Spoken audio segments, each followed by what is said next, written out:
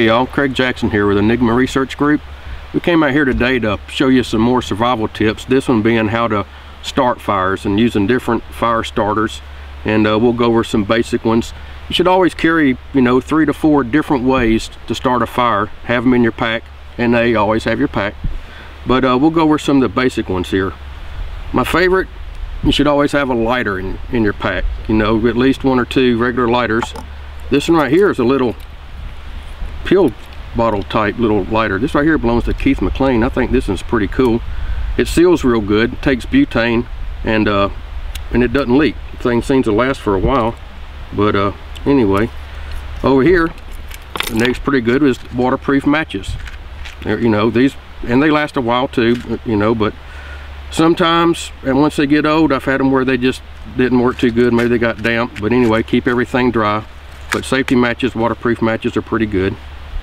And over here we have some ferrocerium rods, flint and steel type starters, which these are good. They're not as good as a lighter, but they are real good. The thing about it is you need the tinder. So and I'll demonstrate some of this here in a minute. With these ferrocerium rods and steel, which is always good to buy one that's put together, because if you take just the magnesium fire starter here and you're going to start it with your knife, if your knife blade has too much stainless in it and not enough carbon steel, it won't even spark. So this would be something you need to try at the house before you get in the woods and realize you might as well rub 2 sticks together. And as far as all these goes, this is better than nothing. Well, not much, but aviation, this is like a little survival one here. This is an aviation starter. This is pretty cool. It comes in a little self-contained kit, and it comes with some tinder here. But this tinder, once you fluff it up, this stuff will burn even when it's wet, which is a good thing if you're trying to build a fire in a wet environment. And it's all self-contained. I really like that one. It's just a little Air Force thing. Get it at the probably any Army surplus store. And when we go to tinders, this one right here is just a little pill bottle, and inside this pill bottle is a cotton ball. We take these cotton balls and we impregnate them with something flammable, Vaseline, anything with petroleum. I've tried different hand sanitizers that have alcohol in it. They seem to work good, but almost any kind of household petroleum jelly is good to impregnate with cotton, because it takes a quick spark and it burns good. So you got to have not only your way of starting it, but some tinder to get it going. And like this one right here, this right here is a blast match. This is an excellent fire starter. It comes with some tinders. This one right here too, this stuff burns when it's wet, which is ideal because you never know if it's going to be wet or dry when you're out there. And it all comes together in a kit. This one right here is highly recommended. I've got a smaller version right here of one. This is a good one too. It's not going to last as long as that. That's a thick piece of flint right there. It's going to, that's going to last a long time. But this one right here, I've used it for years. Had good luck with it. Can't even remember who makes it. I wish I could have tell you. I'd give them a prompt. But anyway, these right here, pretty easy. Instead of trying to do this, which these are great to start the fire with, like that. And you always, when you have your tinder right here and you're using a ferrocerium rod into steel, what you want to do, instead of doing this, you put it down there right there on your tinder, and you pull the rod back. That way it directs all that spark right to your tinder instead of spreading it around. So that's something to keep in mind. Pull, don't push. But these right here, these are some of the easiest. This one right here, you simply press down and wham bam, it's going. This bad boy, can't say enough about this one. This one right here is just excellent, but to me none of them beat a lighter.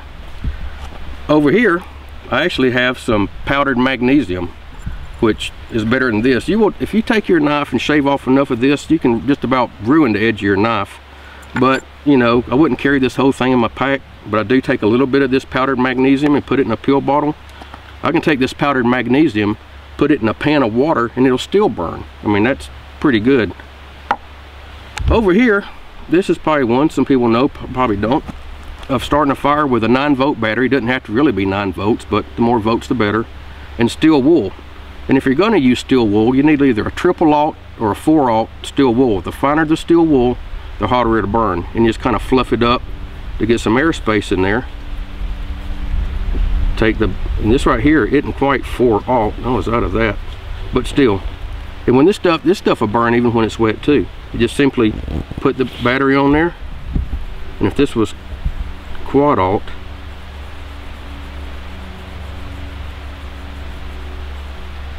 well, here we go, here we go. And once that steel wool starts burning, it burns hot. Like I say, if that would have been quad-aught, it would have fired up right off the bat. But as you can see, steel wool burns, and it burns hot. If I was going to go through the problem of actually packing steel wool in my pack in a 9-volt battery, I think I'd put a lighter in there first. But this, you know, urban survival situation where you might come up with a battery, some steel wool, is still an excellent way to start a fire. But back to basics, you know, a good old lighter. I carry a candle with me too. Sometimes if you only have one spark or whatever, you can light a candle. It's good for putting under your fire to start it, for light, for heat sources. Can't go on enough about that either. But anyway, I mean, because fire is going to be very important. You can boil your water, cook your food, keeps you warm, and psychologically sitting around a campfire in a survival situation turns it almost into a camping trip instead of just a survival situation. So as important as fire is, you need to make sure you can do it. You need to have at least 3 ways of doing it. Always have a lighter, a couple of backups, and you can try some of these. And the thing is, this is something that you do want to try at the house before you get in the woods, so you'll know it works when you have to. But basically, that's it in a nutshell. You know, the ferrocerium rods, highly recommended. This blast match is excellent way to start a fire. But always have a way to start a fire. Keep it in your pack. Always have your pack with you. You should be good to go.